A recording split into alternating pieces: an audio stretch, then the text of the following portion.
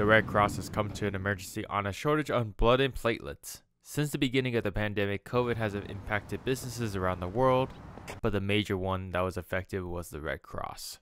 This shortage would affect many other hospitals around the country, but Henry Mayo was not an issue. Their blood bank supervisor Cynthia Martin gave this statement. It was very challenging to manage. We have contracted with another blood center to help fill in the gaps, and we're able to help and provide for our patients in this way. I spoke with Hospital Association of Southern California's Adam Blackstone, and he wrote this in a statement about the shortages of the Red Cross. The need is partially due to the presumption and elective surgeries and to people who postponed care during the pandemic now seeking care and presenting with more severe illness. With the struggle, I spoke with a local cancer survivor on why donating platelets is important and how it can help cancer patients in need of platelets.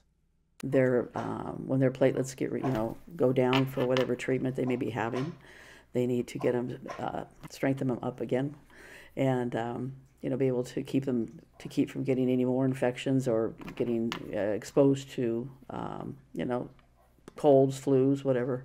I think it's very important. There's a lot of not only cancer patients, but there's a lot of patients that need blood transfusions, and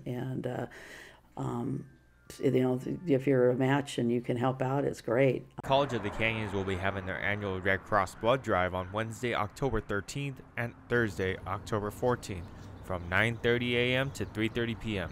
located here at the roundabout by the Student Center. Your picture ID and your mask will be required upon arrival. Hope to see you there.